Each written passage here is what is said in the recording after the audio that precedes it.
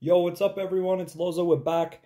Another first place deck profile with the big boy Terriermon. So let's get into the profile. We've got the 1 cat egg and then the 4 Gummymon, which is pretty standard now. Drawing cards is just too good, but next set in BT15 we might be swapping out for this egg because getting that 1000 DP next set is pretty important with Magna X, Tyrant Terriermon, the mirror match for Rapid X stuff. Basically, the plus 1000 might be better next set. This set, we're on consistency, drawing cards, which is very good, because we do have lots of cards we need to get to. But yeah, eggs work out great. You've got to play 5 because we play Willis and Mimi. Spoilers for later. We've got the Searcher Terriermon here. This is the Searcher that adds you a Henry, and it adds you any 2-color green card after that. So it can add you any of your line, and potentially any 2-color card we play in future that is green. Then we've got the BT8 Searcher Terriermon. This looks at top 5. And it adds a Gargo Rapid. That's it though. It cannot add any Tamers or anything else. But they're both sensational. And they combo really well with the option card. You know that we're on the beautiful Double Typhoon. Because you play Double Typhoon, get a search, and then you play one of these off Double Typhoon next turn and get another search. It's just so much searching. And we do need that with all the different Rapids and Gargos we'll be playing. So then we've got the 4 of the Terriermon that lets you play a Tamer or a Lopmon for 1, basically. And there's our Lopmon there, and there's just one more rookie, so I'm going to put him down there too. So we've got the Memory Blocker Terriermon, the Lopmon that gives Alliance, and 4 of the beautiful, I would say this is probably the best Terriermon you want in your stack all the time. The guy who makes Willis cost 1, let's be real. Sensational Terriermon and Inheritable plus 1000. Absolutely crazy. That's the rookie lineup. So there's 8, 12, 14 rookies going on here. Just the 1 Lop seems to be pretty reasonable for me. But let me know what you guys are running on your Terriermon ratios.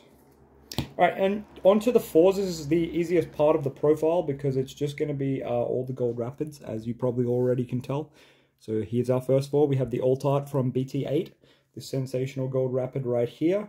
And then we have the new one from the Structure Deck, Structure Deck 17, the Gold Rapid. That is a blocker, has an Inheritable plus 1000, and has Armor Purge, of course, and the Neg 4K. This one's better for clearing big wide boards. This one's better for, you know, when you're doing big checks in security with Fire Rocket and stuff, plus it's a blocker as well, so better for a defensive card. This is the one you want to see on turn 1. This is the one you want to see when your opponent's established a little bit of a board that you need to wipe out. But either way, both cards are sensational, and I probably wouldn't play less than 4 of either of them. And to complement them, we have the level 5 RAPIDMON. And this RAPIDMON, of course, lets you de-digivolve one of your opponent's Digimon. So combine that with DP Neg, and you can actually kill pretty much any level 5 in the game, depending on the deck you're versing. But it's also just your best card to get back into the game when you get wiped by Death X or Crimson or anything like that that wipes your field. You are able to hard play this passing turn. As long as you've got that green Tamer in the back, you will be getting the protection from bounce to handle deck and also destruction. You can still lose to DP reduction, but not de-digivolve. But of course, if you hard played it, you'll have no sources. But yeah, anyway, hard playing this RAPIDMON when you have nothing better to do is sensational, especially if you have this beautiful guy in the hand, because you're able to go into him and still be protected and shut your opponent off for a turn. Pretty sensational. These are the 12 RAPIDMONs we play. I've decided I wouldn't play any more or any less. This is just how you got to play the deck, in my opinion. But yeah, we'll move on to the options. I am going to show 2 of them right now because they combo with all these gold RAPIDMONs. 2 Fire Rocket, which is sensational because, Sec +1 on armor is good because even if you die in the first check, you can purge down to your Terriermon thanks to Armor Purge and get the second check still. You might die in that second check, but hey, you're going to check too. This RAPIDMON negging security by 4K is sensational for a couple of reasons. If you happen to have this on the field, you can neg the security first by attacking with this first so that he has a safer time checking. Another point is, if you have both of these on the field, you're able to Fire Rocket. Fire Rocket actually says target a 2-color card, 2 or more color Digimon, and give it Sec +1. So as long as you have an armor out, you can play this without needing a red source, and then you can actually just target Mega Gargomon Ace. So I think that's a really cool thing that some people might not know, so I thought I'd put that in there. Also, another thing you can do, if you have enough memory, you're able to just simply Fire Rocket onto your RAPIDMON, whether you play 1 or 2, it doesn't really matter. Digivolve into 5 into the Mega Gargomon Ace. You can now check 3, restand, check 3. So that's kind of sensational. Obviously, if you only have 1 Fire Rocket, you'll just check 2 and restand and check 2. But remember, this evolves for 5 on a level 4 Rapid, all the gold Rapids. So it's quite steep. But why I mention this combo is because you have a sensational line of play. And if you ever open these cards, you just go for it. If you have Hidden Potential, Fire Rocket, a Rapid, and just any other rookie hanging around, or say like a double Typhoon that you could use to get something laying around, you simply just Hidden Potential with something else and go into the... Well, sorry, first you'd want to use your Fire Rocket, and then you'd want to Hidden Potential, tapping something else you have going into the Mega Gargamon Ace, swinging 2 checks, restanding 2 checks. That's just such a good early aggressive play if you do happen to have double Typhoon laying around with Fire Rocket and Hidden Potential. I know it's a lot to need for a combo, but man, when you get it, you'll know what I'm talking about. Like, it happens more than you think, and it's just good to know things like that in case, you know, all the combo pieces do come together. Is there anything else I should say about Fire Rocket with these cards? Oh yes, out of security, Fire Rocket has the great effect. Delete one of your opponent's Digimon with blocker. The camera is not focusing. Delete one of your opponent's Digimon with blocker. In the mirror match, you might notice this is a blocker. So in the finals today was a mirror match. And yeah, I swung into second, hit fire. I had 2 Fire Rockets on my Mega Gargamon Ace. Swung in for 3 checks. Second check was a Fire Rocket, deleting my Mega Gargamon Ace. So just be aware of that. This is a very good card in the mirror. It's very good in the armor matchup. But be aware that against armor, they'll probably be playing this too. And you could definitely lose your Mega Gargamon Ace to that that security effect rather. But still a sensational card I recommend in the deck. At least 1 or 2, just to give you a little bit of that aggression, whether you don't open up other things to do, or you just need it. Because honestly, I find this deck can have some trouble rounding out the game. Sometimes finishing the game is the hard part. So this does help you put a bit of pressure on your opponent early. Or as I said, with Mega Gargamon Ace, it's just a crazy combo where you can end up checking 4 security, for example, with just 1 Fire Rocket and a Rapid. So that is awesome. Now, other ways you can evolve for cheaper, of course, if you've got a couple of agility trainings on the field and some Willis on the field, obviously that 5 evolution cost can quickly become 2 or 3, which is much more manageable to not pass turn. And if you've got 1 extra for the Fire Rocket, it's sensational. But anyway, that's about all I have to say about these cards. So we'll move on to the rest of the options, and I'll just pack up all of our beautiful Rapids. So, of course, you've already seen we're playing Hidden Potential Discovered because it's sensational. We are playing the Quad Double Typhoon, Quadruple Typhoon. Unfortunately, I don't have the 4th alt yet, so if you know anyone selling it, hit me up. I am looking for that last one because it is the prettiest card in the game, dare I say. It's got really nice foiling and texturing, and it's just gorgeous. So, thank you very much, Bandai. Sensational card. In terms of other options, we've got, of course, the agility training, and we've got ourselves Giant Missile, and another Heaven's Judgment. Oh, I'm just going to move everything down here so you can all see it a little bit better. Now, you'll notice I haven't talked about the level 5s and 6s, and we'll get to them in a bit, but I think you know what the 5s are, the 6s are, sorry, but, you know, the 7s are the interesting part. But anyway, that's going to be the options, along with, of course, the 2 Fire Rocket that we mentioned earlier. So let's get that out of the way. I don't know why I forgot the 6s and 7s, to be honest, but we'll get into them now. Well, you straight up know that we got to play this card at 4. This card is the bread and butter of the deck. This is the boss monster that wins you literally so many matches that you probably have no right winning. Just great card. Suspend 2 and lock 2 things from Evo. Nice, thanks. We will do that. To back it up, we have the 1 Quartz, the 1 Death X, and the 1 Merciful Mode. And it looks like a lot of level 6s, or level 7s rather, for how many level 6s we play. But you have to remember that, well, I don't know what you have to remember, to be honest. Just these cards are very good. You normally will hard play this one, whereas the Quartz and the Merciful Mode will be Digivolved into. However, these cards are always going to be Sec Bombs in your Sec, so at least they're big 15k bodies in there. They're also just sensational cards that win you different matchups. This card comboed with Hidden Potential or Gargo Ace means you can just suspend a board and swing for a bunch of free checks for a trashing Sec, and obviously locking the opponent out of the game. If they do manage to out it, that's okay. You hopefully have some other plays to go through. Merciful Mode can just help you in any purple matchup, just resetting the trash, as well as deleting a body. When we have Rapid X next set, you can actually have 2 Megas under it, and you can get a double pop as well, which is probably not necessary, but if purple's ever good again, Merciful Mode sensational in Rapid and Gargo decks. And of course, Death X. Now, it's important to note, we can Digivolve into all 3 of these cards, because this is green-black. These are all able to go on here, but obviously, you'd probably prefer to hard play Death X, whereas the other 2 obviously will be evolutions for 6, and for 6.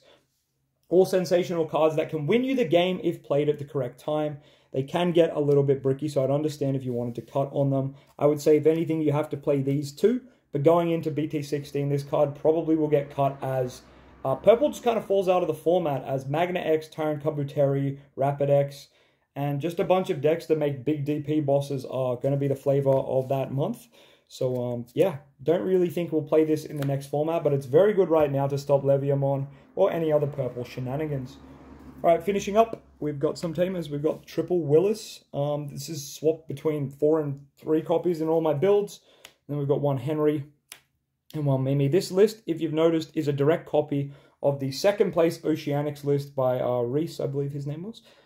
He did sensational in that event, managed to get second with Terriermon, Mega Gargamon in BT15, which I think is crazy because the deck's definitely OP next set, and it's just kind of decent and, you know, tier. Some people say tier 3, some people say tier 4. Whatever you say, I think this deck's actually really good right now, and it obviously gets way, way better. So yeah, super awesome deck. Does have a very bad Sovereigns matchup though, so I would understand if that is the dilemma. Mimi can be obviously very good because you can tap her and get some aggression, but I find with Willis you're normally out of eggs. So I just the 1 Mimi and the Henry instead as well, because sometimes you'll swing in with any of your Gargo Rapids, and getting that tap Henry, to suspend one of their Digimon can be quite crucial if they're blockers and stuff like that. So it's kind of cool.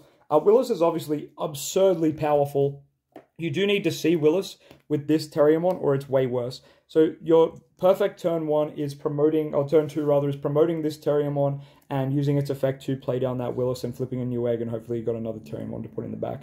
But yeah, absolutely sensational turn 2 plays rather, pushing out plays with the new Terriermon with the OG Willis, making Willis a 1 cost, which definitely makes it feel a lot better, and Willis will reduce all your Evos into Gargo Rapids the turns after that, so it's absolutely huge. Let's talk about matchups real quick. So I did mention the finals was a RAPIDMON mirror, and let me say, just in the finals, you really just want to be not swinging in when there's gold Rapids or Rapids on the field. You just don't want to swing in. It's a very interesting match regardless. You pretty much, when these are on the field, you need to go into your own gold Rapids, to out them. Or if you really have to, it's honestly worth it, but you have to start slapping down some of these removal cards to get rid of their RAPIDMONs, because you do not swing into your opponent unless, you know, you're swinging with this one and it's killing the thing that can blast. They will have this and they will blast into this. So it's really about playing around the Mega Gargamon Ace. So that was the finals. I guess we're doing my pairings backwards today. So yes, the mirror match in the finals was very cool. I really liked it. GG's to Jason. That was a fun match. I managed to have really good opening hands both games, to be honest, and that really helped me to, you know, just play RAPIDMONs and out his RAPIDMONs. So it was a fun game, and I won that 2-0. Now, the round before that, I was versing Jellymon. I also won 2-0. Jellymon, actually quite a good deck, as it has Source Strip, and stripping away, he stripped away from my Omnimon Merciful Mode. He managed to strip away the Mega Gargamon Ace, of course, giving him a bunch of memory, but also meaning the Merciful Mode effect doesn't activate to trash itself and trash a sec. So that was really weird, and like, I just had a Merciful Mode sitting on my board because I got stunned by the Jellymon stuff for a while. So that was really weird, and I learned a lot of things about that matchup, which are very unique. They can hard slam their level 5 the same way we hard slam our level 5, but theirs just gets blocker. Ours has, obviously, protection, which is sensational. But anyway, Jellymon round 2, RAPIDMON, Terriermon finals. The first round was against Greymon. It was pretty just War Greymon, pretty standard War Greymon.